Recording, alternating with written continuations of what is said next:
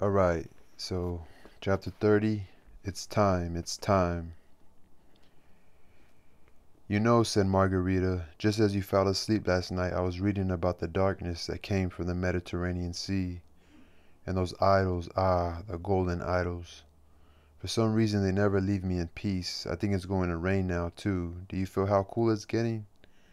That's all well and good, replied the master, smoking and breaking up the smoke with his hand. And as for the idols, God be with them, but what will happen further on is decidedly unclear. This conversation occurred at sunset, just at the moment when Matthew Levy came to Wolin on the terrace. The basement window was open, and if anyone had looked through it, he would have been astonished at how strange the talkers looked. Margarita had a black cloak thrown directly over her naked body, and the master was in his hospital underwear. The reason for this was that Margarita had decidedly nothing to put on, because all her clothes had stayed in her house, and though this house was very nearby, there was of course no question of going there to take her clothes. And the master, whose clothes were all found in the wardrobe as if he had never gone anywhere, simply did not want to get dressed, developing before Margarita the thought that some perfect nonsense was about to begin at any moment. True, he was clean shaven for the first time since that autumn night in the clinic. His beard had been cut with clippers. The room also had a strange look, and it was very hard to make anything out in its chaos. Manuscripts were lying on the rug, and on the sofa as well. A book sat unpacked on an armchair, and dinner was set out on the round table with several bottles standing among the dishes of food. Where all this food and drink came from was known neither to Margarita nor the master. On waking up, they found everything already on the table. Having slept until sunset Saturday, the master and his friend felt themselves thoroughly fortified, and only one thing told of the previous day's adventure. Both had a slight ache in the left temple, but with regard to their minds, there were great changes in both of them, as anyone would have been convinced who was able to eavesdrop on the conversation in the basement. But there was decidedly no one to eavesdrop. That little courtyard was good precisely for being always empty.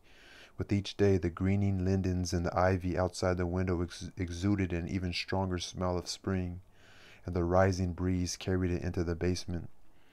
"Pah, the devil!" exclaimed the master unexpectedly. "But just think, it's—" He put out his cigarette butt in the ashtray and pressed his head with his hands.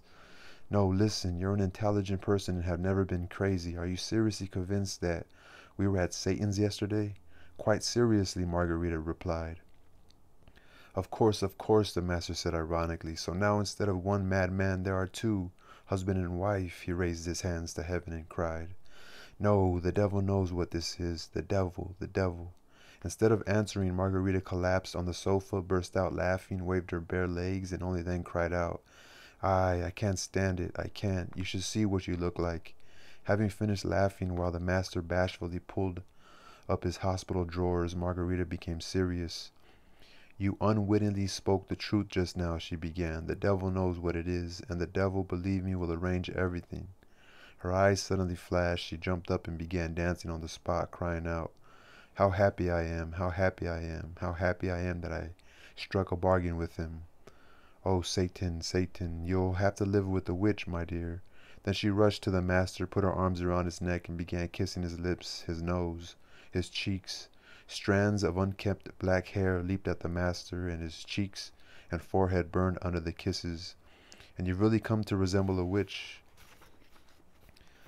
"And I don't deny it," answered Margarita. "I'm a witch, and I'm very glad of it." "Well, all right," said the master. "So you're a witch. Very nice, splendid. And I've been abducted from the hospital. Also very nice. I've been brought here. Let's grant that too. Let's even suppose that we won't be missed. But tell me, by all that's holy, how and on what are we going to live? My concern is for you when I say that, believe me." At that moment, round-toed shoes and the lower part of a pair of pinstripe trousers appeared in the window. Then the trousers bent at the knee, and somebody's hefty backside blocked the daylight. "Alosi, are you home?" asked a voice somewhere up above the trousers outside the window. "There, it's beginning," said the master. "Alosi?" asked Margarita, going to the window. "He was arrested yesterday. Who's asking for him? What's your name?" That instant the knees and backside vanished. There came the bang of the gate, after which everything returned to normal. Margarita collapsed on the sofa and laughed so that tears poured from her eyes, but when she calmed down her countenance changed greatly. She began speaking seriously, and as she spoke, she slipped down from the couch, crept over to the master's knees, and, looking into his eyes, began to caress his head. How you've suffered, my poor one. I'm the only one who knows it. Look, you've got white threads in your hair, and an eternal crease by your lips. My only one, my dearest, don't think about anything. You've had to think too much, and now I'll think for you. And I promise that everything will be dazzling well. I'm not afraid of anything, Margot, the master suddenly answered her and raised his head, and he seemed to her the same as he had been when he was inventing that which he had never seen, but of which he knew for certain that it had been. Not afraid, because I've already experienced it all. They try too hard to frighten me, and cannot frighten me with anything anymore. But I pity you, Margot. That's the trick. That's why I keep saying it over and over. Come to your senses. Why do you have to ruin your life with a sick man and a beggar? Go back. I pity you. That's why I say it. Oh, you, Margarita whispered, shaking her disheveled head. Oh, you faithless, unfortunate man. Because of you I spent the whole night yesterday shivering and naked. I lost my nature and replaced it with a new one. I spent several months sitting in a dark closet thinking about one thing, about the storm over Yeshalem. I cried my eyes out, and now, when happiness has befallen us, you drive me away. Well, then I'll go, but you should know that you are a cruel man. They've devastated your soul. Bitter tenderness rose up in the master's heart, and without knowing why, he began to weep, burying his face in Margarita's hair. Weeping herself, she whispered to him, and her fingers trembled on the master's temples. Yes, threads, before my eyes, your head is getting covered with snow. Ah, my much-suffering head. Look what eyes you've got. There's a desert in them. And the shoulders with their burden, crippled. Margarita's speech was becoming incoherent. Margarita was shaking with tears. Then the master wiped his eyes, raised Margarita from her knees, got up himself, and said firmly, Enough, you've shamed me. Never again will I yield to faint-heartedness or come back to this question. Be reassured. I know that we're both the victims of our mental illness, which you perhaps got from me. Well, so we'll bear it together. Margarita put her lips close to the master's ears and whispered, I swear to you by your life, I swear by the astrologer's son whom you guessed, that all will be well. Fine, responded the master, and he added, laughing, Of course, when people have been robbed of everything like you and me, they seek salvation from other worldly powers. Well, so I agree to seek there. Well, there now, you're your old self, you're laughing, replied Margarita. And devil take you with your learned words, otherworldly or not otherworldly, isn't it all the same? I want to eat, and she dragged the master to the table by the hand. I'm not sure this food isn't about to fall through the floor or fly out the window, he said, now completely calm. It won't fly out. And just then a nasal voice came through the window. Peace be unto you. The master gave a start, but Margarita, already accustomed to the extraordinary, exclaimed, Why, it's Azazello. Ah, how nice, how good. And whispering to the master, You see, we're not abandoned, she rushed to the open door. Cover yourself at least, the master called after her. Spit on it, answered Margarita, already in the corridor. And there was Azazello, bowing, greeting the master, and flashing his blind eye, while Margarita exclaimed, Ah, how glad I am. I've never been so glad in my life, but forgive me, Azazello, for being naked. Azazello begged her not to worry, assuring her that he had seen not only naked women, but even women with their skin flayed clean off, and willingly sat down at the table, having first placed some package wrapped in dark brocade in the corner by the stove. Margarita poured Azazello some cognac, and he willingly drank it. The master, not taking his eyes off him, quietly pinched his own left hand under the table. But the pinches did not help. Azazello did not melt into air, and to tell the truth, there was no need for that. There was nothing terrible in the short, reddish-haired man unless it was his eye with albugo, but that occurs even without sorcery, or unless his clothes were not quite ordinary. Some sort of cassock or cloak, but again, strictly considered, that also happens. He drank his cognac adroitly, too, as all good people do, by the glassful and without nibbling. From this same cognac the master's head became giddy, and he began to think.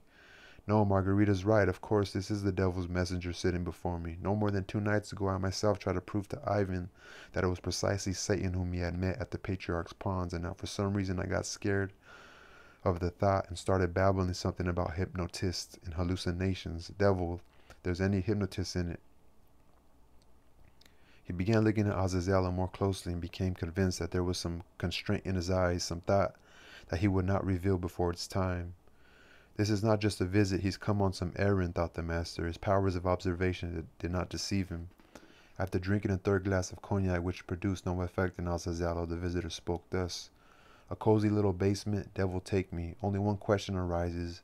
What is there to do in this little basement? That's just what I was saying, the master answered, laughing. Why do you trouble me, Azazello? Asked Margarita. We'll live somehow or other. Please, please, cried Azazello. I never even thought of troubling you. I say the same thing, somehow or other. Ah, yes. I almost forgot. Messiah sends his regards and has also asked me to tell you that he invites you to go on a little excursion with him. If you wish, of course. What do you say to that? Margarita nudged the master under the table with her leg. With great pleasure, replied the master, studying Azazello, who continued. We hope that Margarita Nikolaevna will also not decline the invitation. We hope that Margarita Nikolaevna... Okay. I certainly will not, said Margarita, and again her leg brushed against the master's. A wonderful thing, exclaimed Azazello. I like that. 1, 2, and it's done. Not like that time in the Alexandrovsky garden. Ah, don't remind me, Azazello. I was stupid then. And anyhow, you mustn't blame me too severely for it. You don't meet unclean powers every day. That you don't, agreed Azazello. Wouldn't it be pleasant if it was every day? I like quickness myself, Margarita said excitedly. I like quickness and nakedness, like from a master. Bang.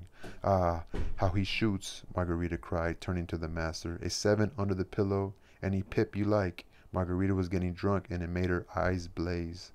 And again I forgot, cried Azazello, slapping himself on the forehead. I'm quite frazzled. Messiah sends you a present. Here he adverted precisely to the master. A bottle of wine. I beg you to note that it's the same wine the procurator of Judea drank. Falernian wine. It was perfectly natural that such a rarity should arouse great attention in both Margarita and the master. Azazello drew from the piece of dark coffin brocade a completely moldy jug. The wine was sniffed, poured into glasses, held up to the light in the window, which was disappearing before the storm. To Wolin's health, exclaimed Margarita, raising her glass.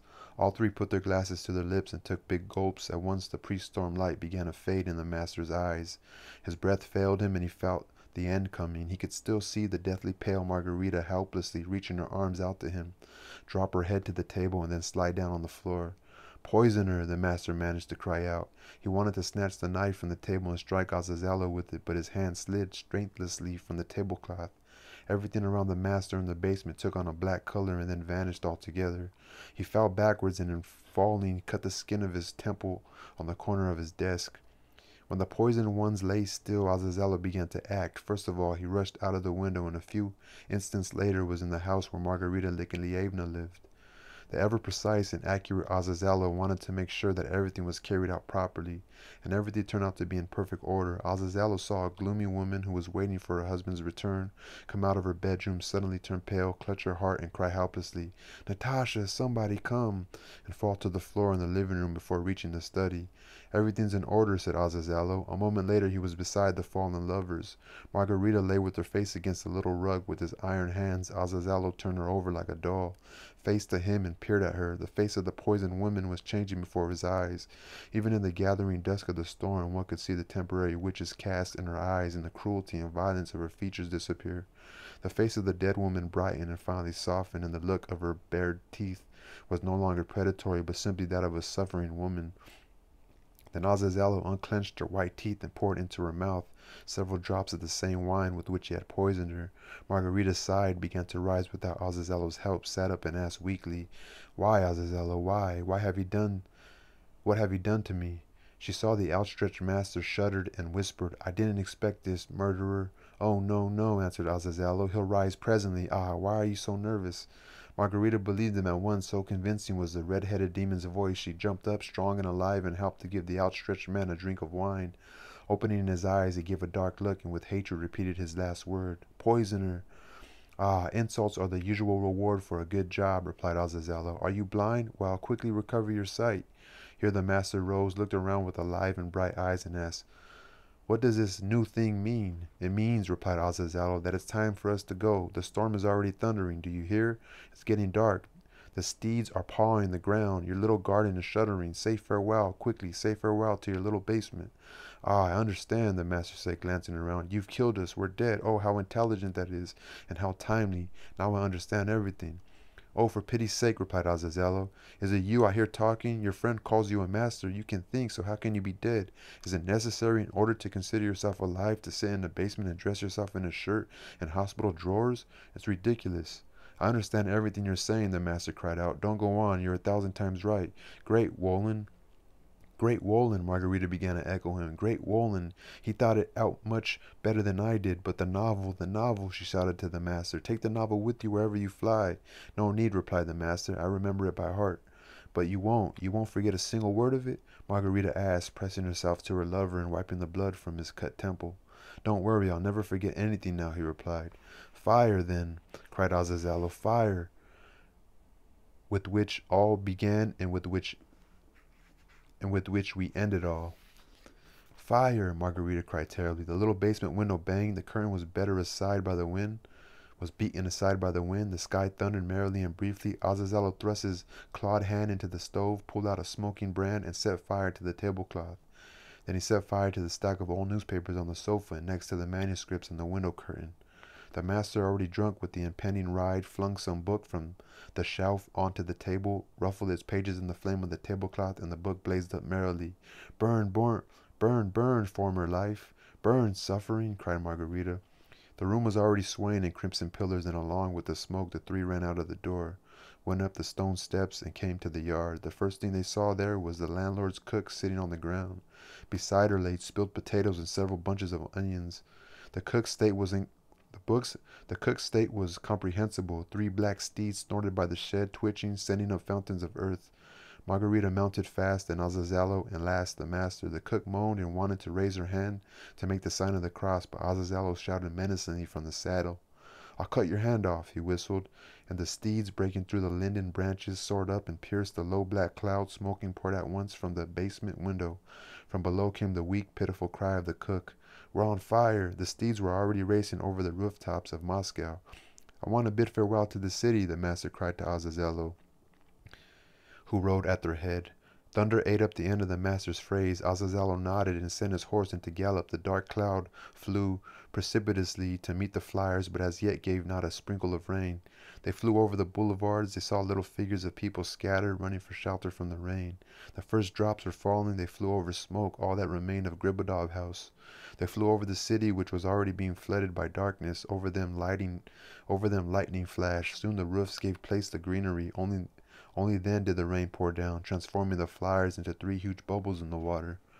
Margarita was already familiar with the sensation of flight, but the master was not, and he marveled at how quickly they reached their goal, the one to whom he wished to bid farewell because he had no one else to bid farewell to. He immediately recognized through the veil of rain the building of Stravinsky's clinic, the river, and the pine woods on the other bank which he had studied so well. They came down in the clearing of a copse not far from the clinic. "I'll wait for you here," cried Azazello, his hands to his mouth, now lit up by lightning, now disappearing behind the gray veil. "Say your farewells, but be quick." The master and Margarita jumped from their saddles and flew, flickering like watery shadows, through the clinic garden. A moment later the master, with an accustomed hand, was pushing aside the balcony grill of room number 117. Margarita followed after him. They stepped into Ivanushka's room, invisible and unnoticed in the rumbling and howling of the storm. The master stopped by the bed. Ivanushka lay motionless as before, when for the first time he had watched the storm in the house of his repose. But he was not weeping as he had been then. Once he had taken a good look at the dark silhouette that burst into his room from the balcony, he raised himself, held out his hands, and said joyfully, "Ah, it's you, and I kept waiting and waiting for you, and here you are, my neighbor." To this the master replied, "I'm here, but unfortunately I cannot be your neighbor any longer. I'm flying away forever, and I've come to you only to say farewell." "I knew that, I guessed it," Ivan replied quietly, and asked, "You met him?" "Yes," said the master. "I've come to say farewell to you because you are the only person I've talked with lately." Ivanushka brightened up and said, "It's good that you stopped off here. I'll keep my word. I won't write any more poems. I'm interested in something else now." Ivanushka smiled and with mad eyes looked somewhere past the master. "I want to write something else, while I lay here. A lot became clear to me." The master was excited by these words, and sitting on the edge of Ivanushka's bed said,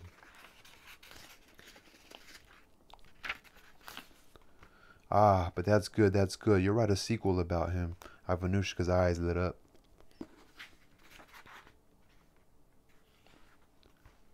But won't you do that yourself? Here he hung his head and added pensively, Ah, yes, what am I asking? Ivanushka looked sidelong at the floor, his eyes fearful. Yes, said the master, and his voice seemed unfamiliar and hollow to Ivanushka.